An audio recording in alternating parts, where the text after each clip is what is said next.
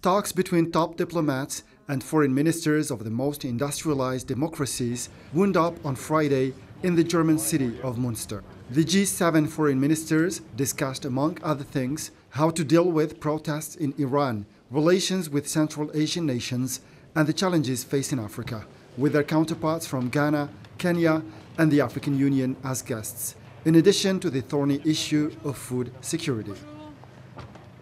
To lift the pressure off those countries around the world, those people around the world who are already experiencing food insecurity and are pushed even closer to famine.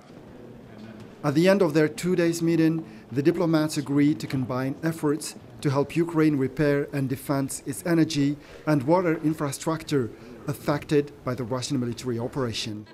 The group of 7 also urged China to abstain from threats and intimidation while expressing their will for cooperation where possible to tackle global challenges including security, health and climate. Meanwhile, the bloc called on Iran to honor international law, including the International Covenant on Civil and Political Rights, the General Assembly resolution adopted in 1966 and which is in force since 1976.